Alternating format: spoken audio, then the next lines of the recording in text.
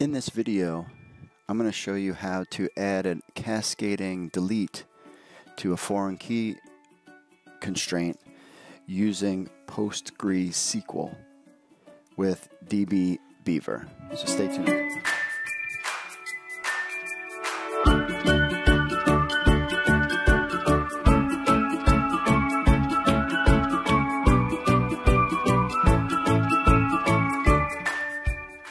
Alright, so here is the issue.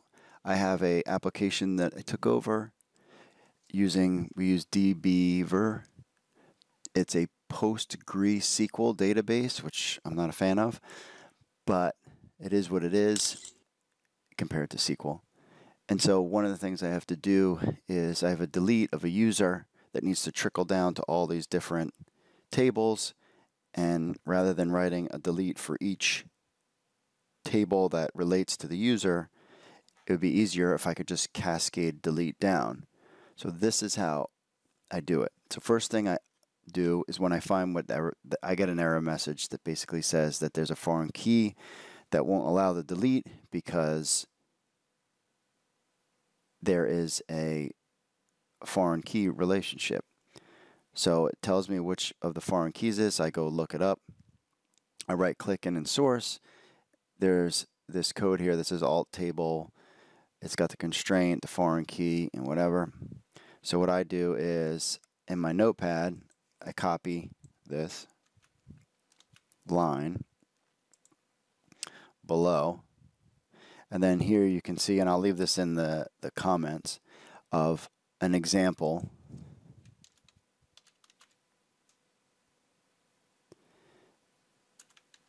delete cascade.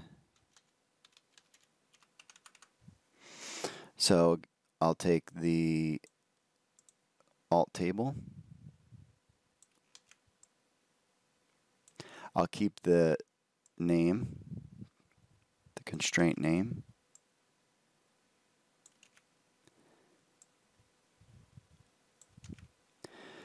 And here it tells me where what the foreign key is. Add that here. And then the reference. And then I have this little on cascade at the end. So then at this point, I'm just going to add this to a query page. I'm just going to run this query.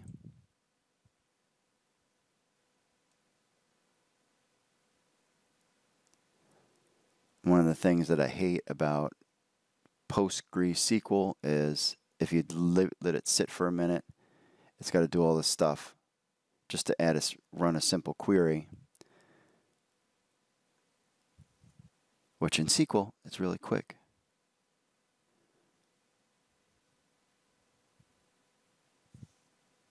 So what I'm going to do is just cancel this because this is ridiculous. Disconnect. And leave a comment if I'm doing something wrong when it comes to this. Please let me know.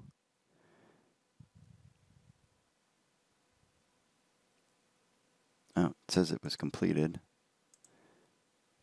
Let's take a look.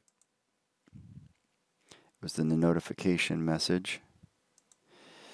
Reference, foreign key ending in 222. Double click on it. Oh, it ran. And there you go. There's the on delete cascade. And now I should be good to go.